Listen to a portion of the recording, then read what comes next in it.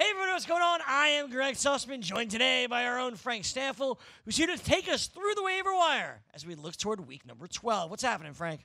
Not much, Greg. The New York Jets, one of the hottest teams in football right now. Look at this, a 2-game win streak. A little bit more on the Jets coming up here, but I'm doing well. How are you? I'm doing fantastically as we look toward our fantasy playoffs, and we need to find the players that will help us win it all, and that starts this week. So let's begin at the quarterback position, where we go right back to your New York Jets. We start with our quarterback, and that is Sam Darnold.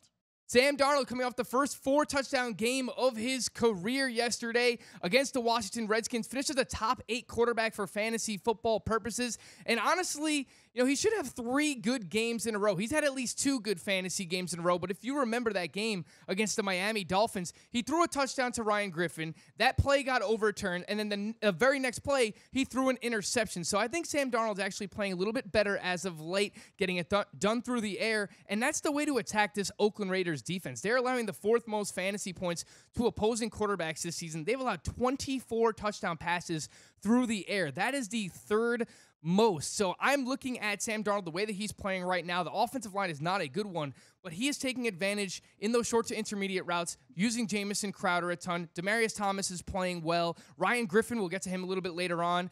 He's also playing well. So I'm looking at this Jets offense and the fact that they're starting to click finally. They've had some good matchups, and they're going up against the Oakland Raiders in Week 12. I expect some points in that game, Greg. Sam Darnold should be able to get the job done for the New York Jets, continue his hot streak and their hot streak as well, facing an Oakland team that has been vulnerable. Hot, but vulnerable. We'll see if Sam Darnold gets the job done this week as you pick him up off the waiver wire. But if you don't like Sammy D, you want to go in a different direction, where else can we turn to, Frank? Well, look at Jacoby Brissett, who just returned from injury. Now, he didn't have the greatest game in Week 11, but let's take a look at the matchup here. Going up against the Houston Texans on a short week, Thursday Night Football, a divisional game here, a very important game for the standings of the AFC South as well. Now, the Colts could look to run the ball here in this spot, but, they just lost Marlon Mack to injury. More on that a little bit later on as well. But in the first meeting between these two teams, Jacoby Brissett back in Week 7 threw for over 300 yards, threw for 4 touchdowns. The Texans are allowing a ton of fantasy points to opposing quarterbacks. That is a secondary that can be taken advantage of. We just saw that in Week 11 against Lamar Jackson, maybe the league's MVP right now, not just a running back. Lamar Jackson threw for 4 touchdown passes against the Texans. This defense is allowing the 9th most fantasy points to opposing quarterbacks. So I'm looking at a few things here. The fact that Marlon Mack is injured, this is a divisional game. It's really important. Jacoby Brissett has already played well against this secondary. And again, it is a really good matchup. So if you don't want to go with Sam Darnold, if you're a little bit more worried about that Jets offense, I think Jacoby Brissett is a great play heading into Week 12. Short week for the Colts and Jacoby Brissett playing against Houston on Thursday night, but it's a game they must win in that AFC South division battle, and there won't be any Marlon Mack, we assume, which means Jacoby Brissett is going to be relied on heavily. If you don't like Sam Darnold, Brissett is a fine pivot. And speaking of that Colts team, without Marlon Mack, who broke his hand, they're going to have to turn elsewhere. Jordan Wilkins, he didn't play this past week, so the Colts turn to Jonathan Williams, back from the dead, Frank. Jonathan Williams, the ghost of Jonathan Williams, is back, and Marlon Mack is dealing with a fracture in his right hand, and that is the hand that he uses to cover up the ball and carry the football. So I'm not expecting him to play at least in Week 12 on the short week going up against the Houston Texans. And Jonathan Williams looked really great in this game, Greg. He played 29 snaps.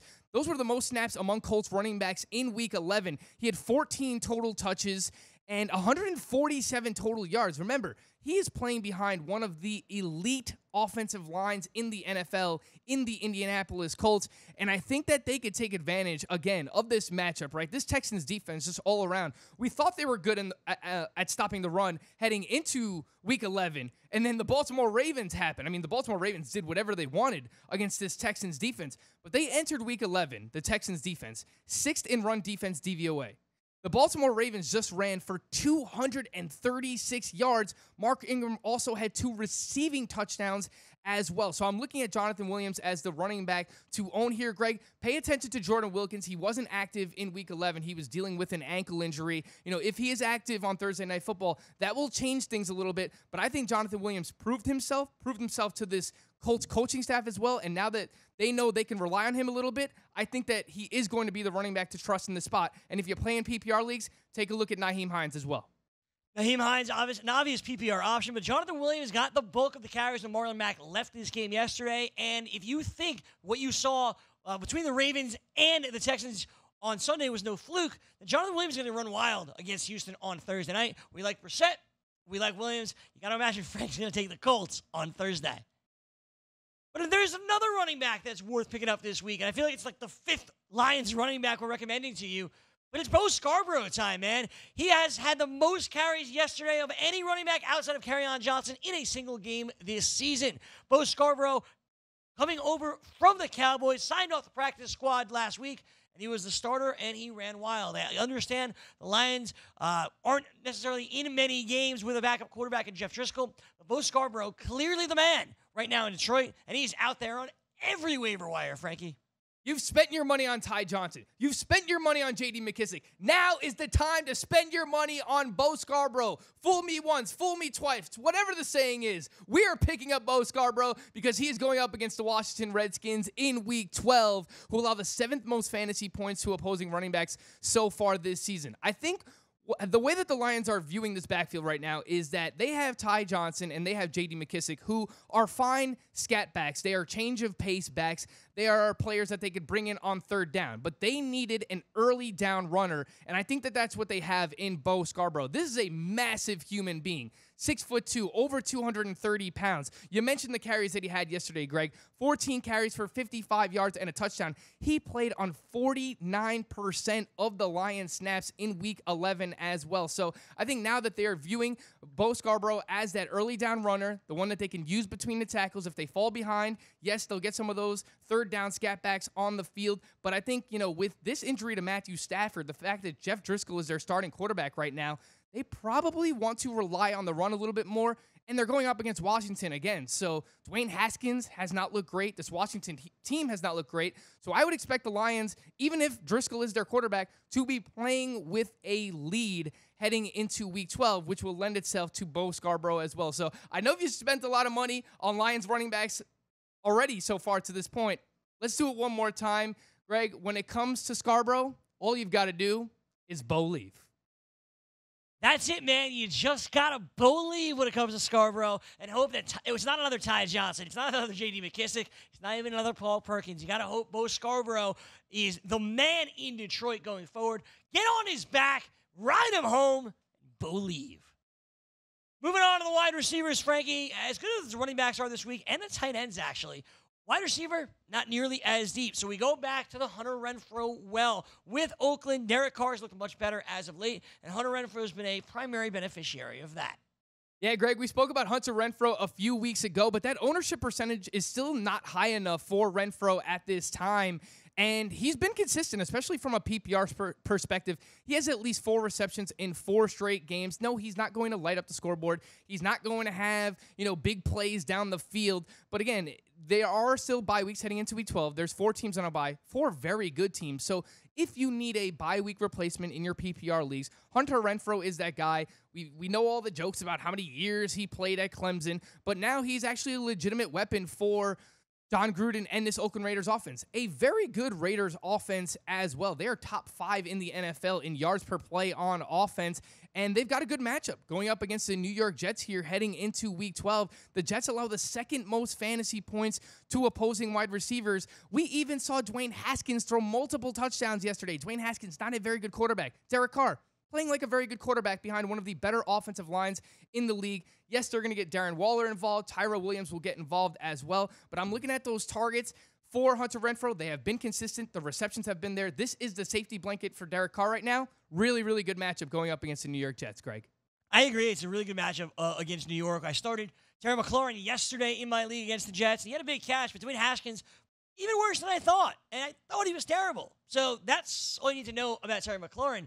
But Derek Carr is not awful. He's going to be able to get the ball to his wide receivers. That includes Tyrell Williams. It certainly includes Hunter Renfrow. he's up next in Oakland, which means he should be up next off your waiver wire. Another wide receiver that is out there in fantasy football leagues right now is Taylor Gabriel, who had a nice game last night for the Chicago Bears. I don't know who the starting quarterback is going to be in Chicago, but I do know that Taylor Gabriel is probably part of the solution. Well, Greg, we'll just cross our fingers now and hope that it's Chase Daniel, because Mitchell Trubisky has really limited the upside of all the pass catchers for the Chicago Bears so far this season.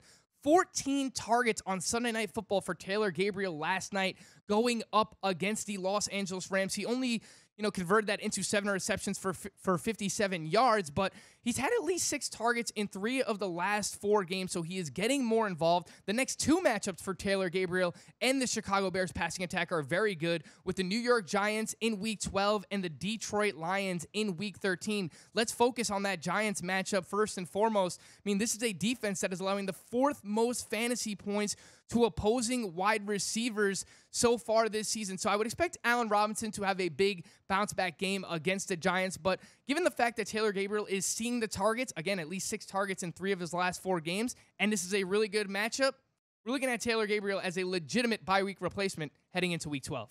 If you're desperate, you don't have a guy like Tyreek Hill next week, Taylor Gabriel is a fine replacement because I'm not saying he's Tyreek Hill, but he does a little bit of everything, right? He's a fast guy that has the ability to stretch the field, and if Chase Daniel's out there, we may get one of those opportunities. Taylor Gabriel, a fine bye-week replacement, as Frank said.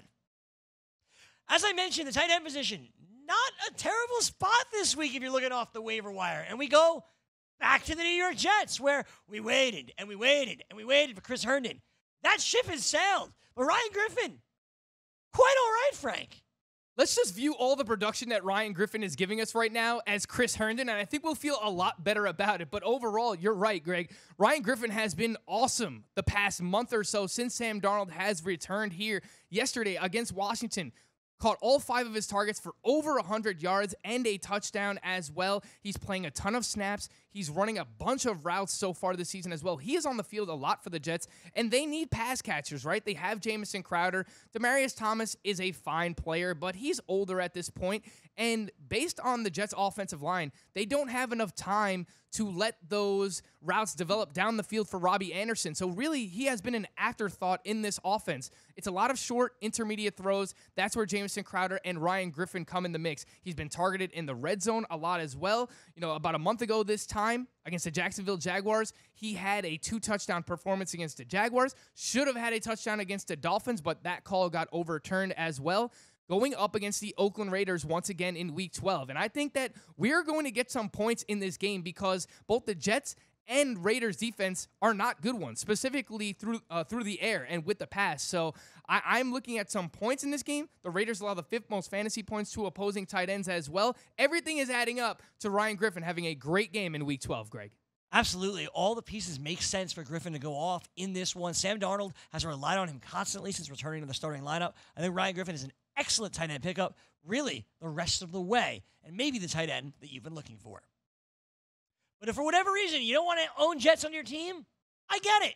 Maybe you want to go in a different direction. Frank told you last week about Dallas Goedert, and he scored a touchdown. But you didn't listen. He's still out there in way too many leagues. Frank, why do you like Dallas Goedert this week? Greg, we like Dallas Goedert every week, and the reason being the Philadelphia Eagles just don't have a lot of pass catchers in this offense right now. We've seen the viral videos about Nelson Aguilar not being able to catch passes. We were actually reminded of that in Week 11 when, of course, he dropped passes. So this offense is going to go through Zach Ertz and Dallas Goedert and Miles Sanders. They just don't really have many other pass catchers. Alshon Jeffrey is banged up. Deshaun Jackson has landed on IR as well. And it's a really good matchup for Dallas Goedert heading into Week 12. They're going up against the Seattle Seahawks, a team that has allowed the 9th most fantasy points to opposing tight ends. Dallas Goedert has scored a touchdown in 3 of his last 4 games. Yes, it's annoying because if you can just combine the production of Dallas Goedert and Zach Ertz, you probably would have a top 3 tight end on your hands, maybe even the best tight end in all of football. But as of now, you're starting Zach Ertz, and I think you're starting Dallas Goedert based on the way he's being used in the red zone and the matchup against the Seattle Seahawks in Week 12, Greg. I like the matchup for sure with Dallas Goedert in this one against the Seahawks. And I also have to say, Ben Watson, if he's out there, I know he's like 87 years old, but he was very involved in this Patriots offense. If you're desperate, Ben Watson, another option to go along with Dallas Goedert. That time of the week, Frank, for your streaming defense of the week. Who do you like? Greg, I don't know what the Atlanta Falcons did on their bye week back in week 9, but whatever they did, keep doing it because their defense has been amazing since they've returned. If you remember that week 10 game against the New Orleans Saints, they limited the Saints to just 9 points. That was the first time in Drew Brees' Saints career, since he's been the quarterback of that team, that the Saints did not score an offensive touchdown in a game. How did the Falcons follow that up? Well, all they did was brutalize Kyle Allen in week 11, where they had 5 sacks, 4 interceptions. I mean, this is a very opportunistic defense right now. And get this, Greg, they're going up against Jameis Winston and the Tampa Bay Bucks in week 12. It does not get much better than this. Look, Jameis Winston, he is a turnover machine. At this point in his career, I don't know that any team, any coach is going to be able to salvage Jameis Winston. He throws way too many interceptions. He throws off of his back foot. He makes a lot of bad decisions overall. It feels like he has fumbled at least once in every game since he's been in the NFL. So based on the way this Falcons defense is playing right now, they're getting after the quarterback. They are creating sacks. They are creating turnovers. It does not get better than this matchup with Jameis Winston going up against the Bucks in week 12, Greg. Greg's right. Jameis Winston is a turnover machine. How many times yesterday did you see him throw with his left hand? That's an auto interception for a team that's been so much better defensively since their bye. We'll take the turnovers, get the Atlanta defense in there against Tampa Bay. That's going to do it for us here at the FanDuel Hurry Up. I appreciate the time, Frankie. Good luck to everybody on their waiver wire. Tomorrow, I'll be back with JJ Zacharyson as we tell you who to buy or sell. Enjoy Monday Night Football tonight, and we'll see you tomorrow.